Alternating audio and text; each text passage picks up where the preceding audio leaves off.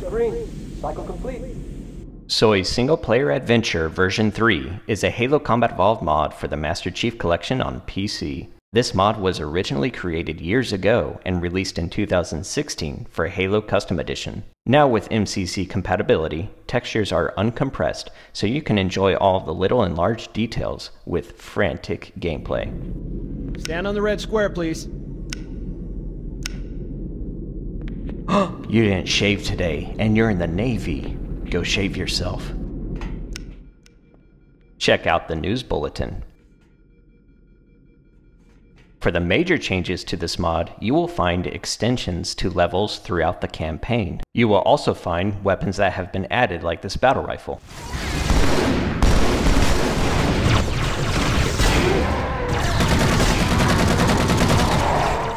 And many weapons will have secondary functions, like the assault rifle with a grenade launcher attached. All weapons we have seen in Halo Combat Evolved, to include ones imported from other Halo games, have had their model altered, distinguishing this mod from others visually.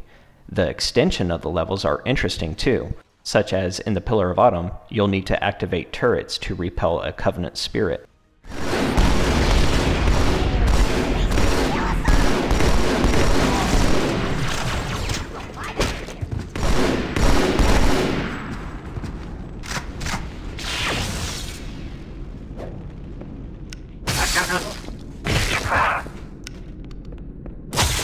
This is the energy cutlass. Wielded by jackals, you can pick it up and throw it into a group for it to explode or slice foes in the head. You all know I'm a big fan of skyboxes. You can see SOI included mountains out in the distance to give some geographical depth to the Halo ring, to include some happy little clouds. Very nice. Men moving into those hills. If we're lucky, the Covenant will believe that everyone aboard this lifeboat died in a crash. We've got some blind wolves out here too. Alert! Covenant dropship inbound.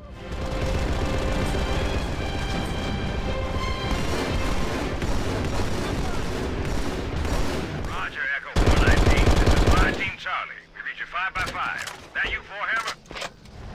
Roger, Fire Team Charlie. Good to hear from you. Detaching the turret will allow you to pick it up and run around looking like the ultimate war machine.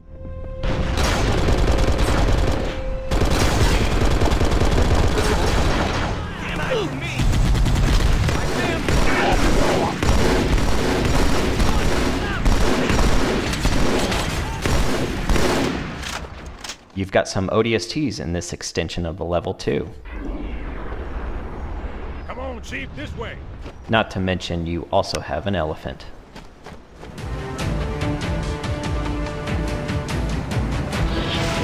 There you go, Chief.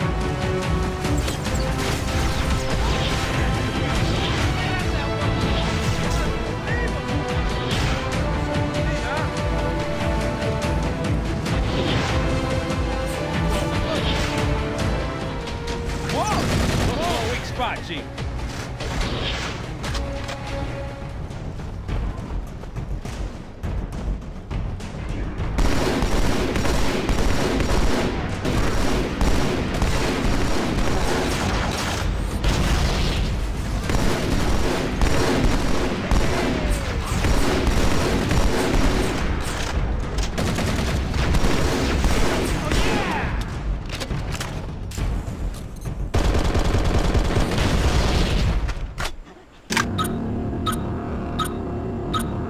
This sniper rifle also acts as a target designator, so you could bring the rain.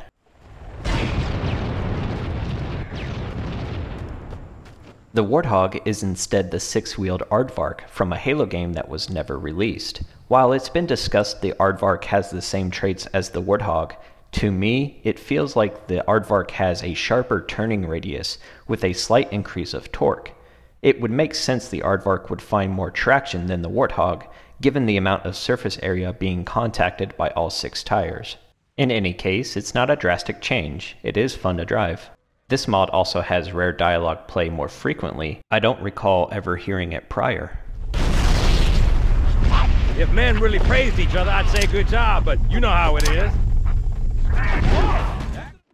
There is equipment that you can pick up in this mod, like this bubble shield here. It behaves just like it does in Halo 3.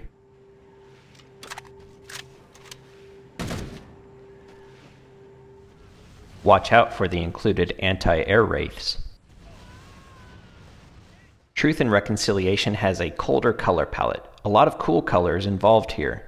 Now when it comes to the sniper rifle that also acts as a laser target designator in specific locations of this modded campaign, it's modeled after the target designator in the awesome Halo Landfall video years ago.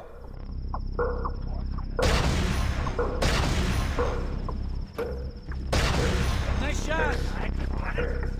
Let him have it! Fire in the hole! Up! Wait, that was mine! You stole my kill! Let's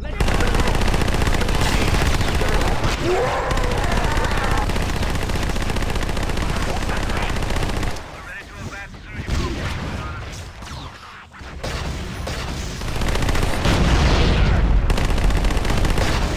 Nice shot!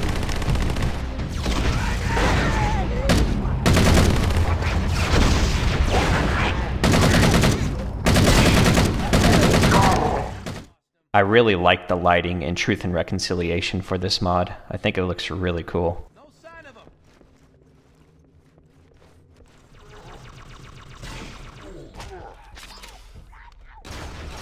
Now, I wasn't paying attention that much to the brig, the holding cell specifically where Captain Keyes normally is. And so I turned around, and this is what I saw. Chief?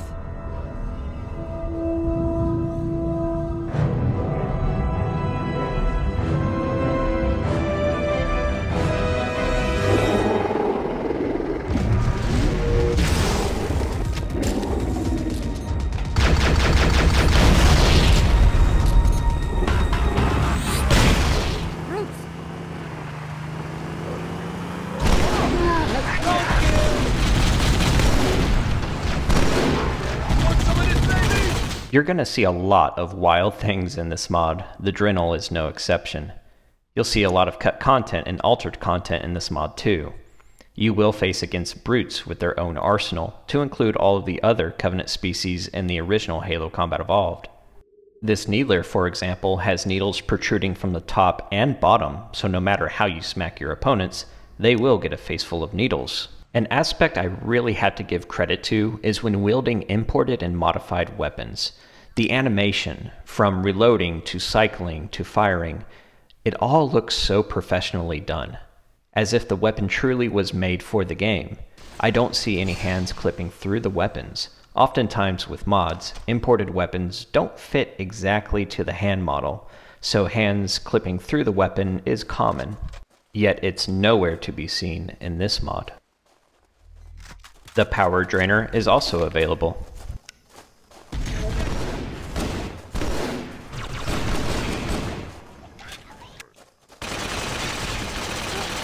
The Brute Spiker in this mod is amazing. Even the spikes have detailed grooves in them when you look closely. When you see the spikes impaled into a Covenant foe, this makes for a brutal visual.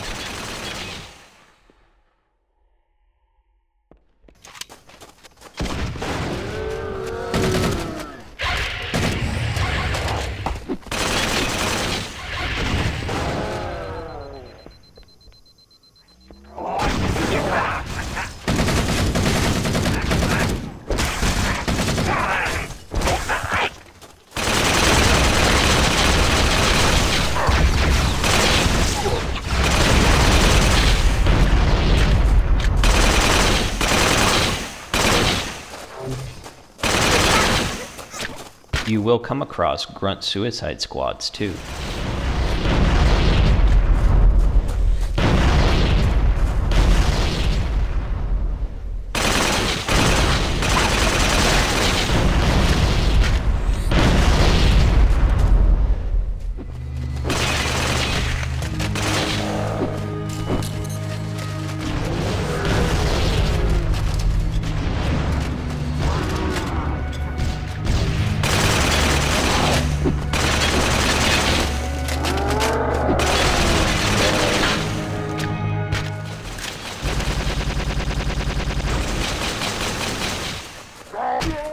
In the midst of all the melee, I have to take a few moments to admire the detailed sand texture. Nice.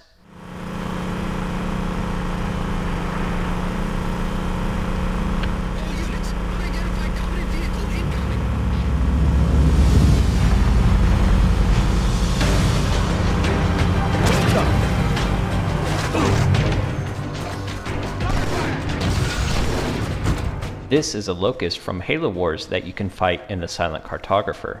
As for the modifications to the rocket launcher, it will fire one rocket at a time, but has a secondary function where holding down the trigger will rotate the barrel continuously, and releasing the trigger will fire the rocket at an increased velocity.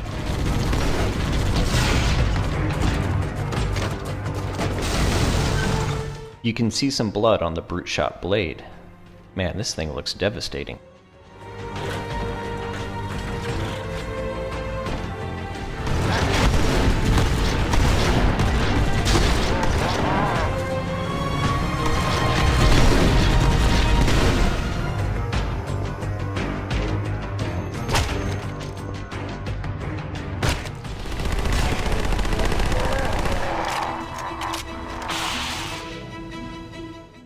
Using the energy sword in the Halo Combat Evolved engine. How does it behave? Well, you can do some slicing and dicing with it up close, but since there is no lunge feature, how would you engage targets at a distance? The secondary function of the energy sword allows you to charge up energy at the tip of the sword in this mod, and then fling that energy bolt to your target. We've got a situation here. We read you, Fire Team Zulu. On our way.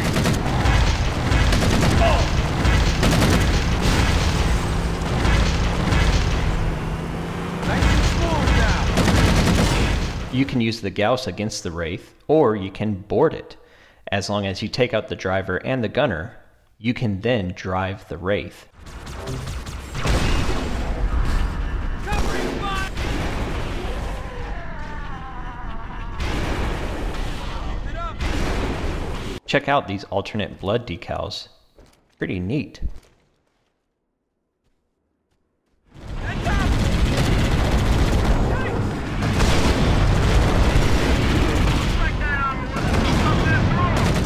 This is the Rhino, the tank from Halo Wars. The main cannon feels beefy. Here you can operate a Spectre. Operating it is very simple. The fact that it hovers is no need for concern. The controls don't feel too floaty.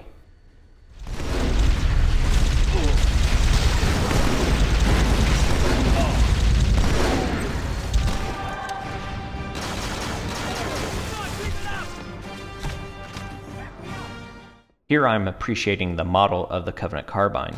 The firing and the reload animations look great. As for the sandbox, it's nice to play Halo Combat Evolved with more precision-based weapons.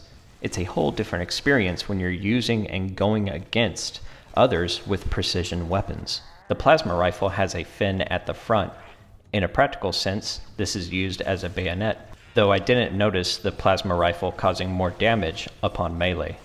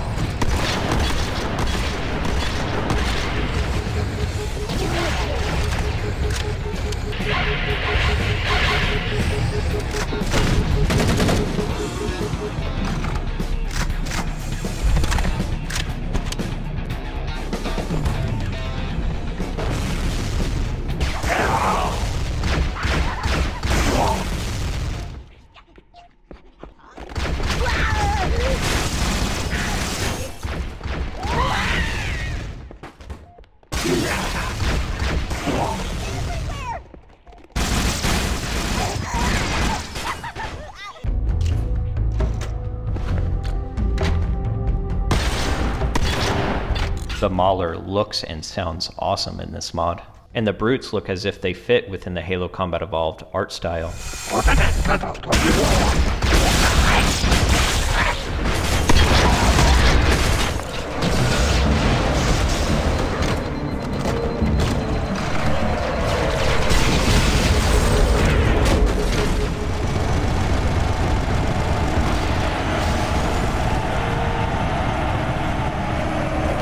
Here is a version of the Hornet. Its rockets can track very effectively, and the machine guns can tear into personnel and aircraft, just in case.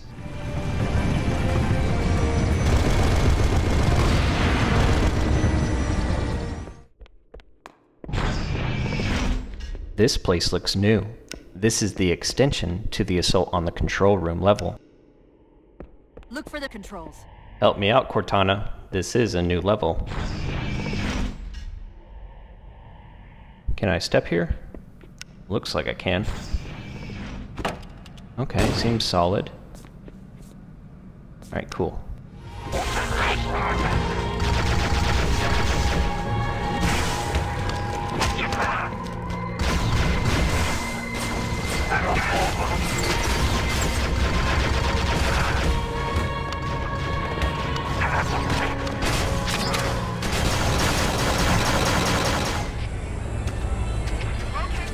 In 343 Guilty Spark, the yellow glow of the Alpha Moon basis is pretty creepy, a little nod to the horror film addicts. Additionally, the modified foliage makes this level feel like there is a little bit more concealment. The modified lighting of the interior with the shadows is very ominous as well.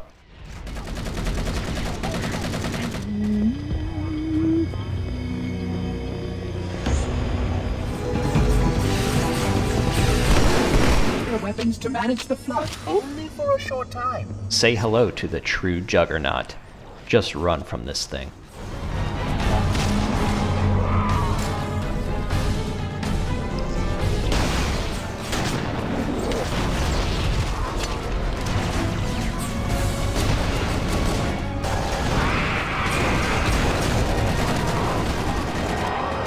Halo. We have to stop him. We have to destroy Halo. Using the Sentinel beam, you can see how the floating pieces are slightly delayed when moving with your momentum.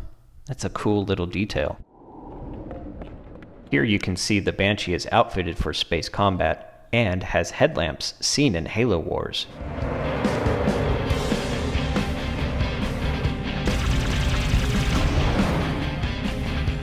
I always wanted to pilot a Banshee with its headlamps on. It looks so cool in this low-lit evening snowfall environment.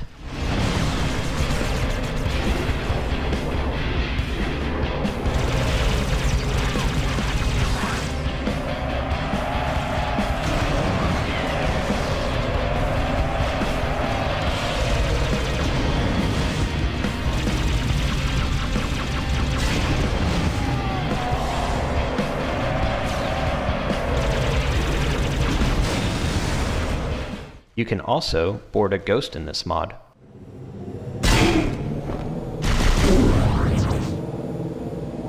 And there is a boost feature as well.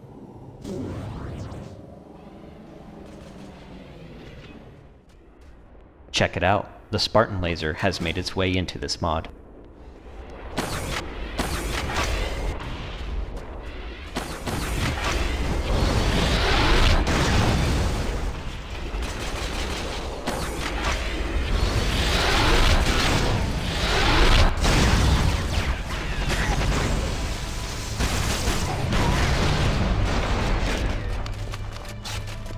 This needle launcher has needles protruding from the top of the firearm.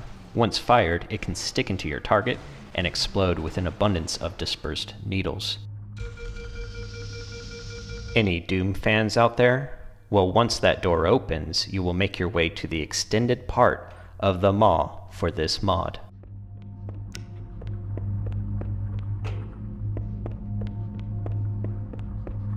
Holy crapazoid trapezoid, here we go.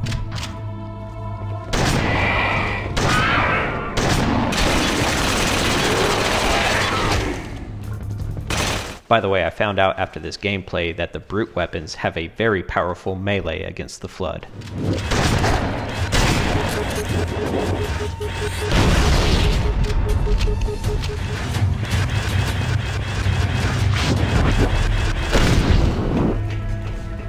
The maw in this mod has an aardvark run instead of a warthog run, and if you complete it on legendary, you get an altered ending that is far from retail.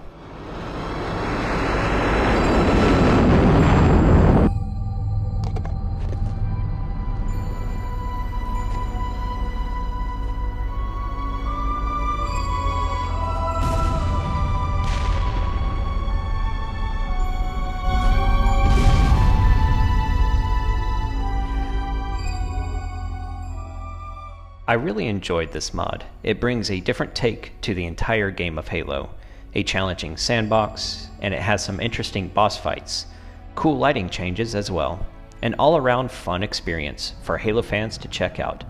Go ahead and download the link in the description and check out my other videos.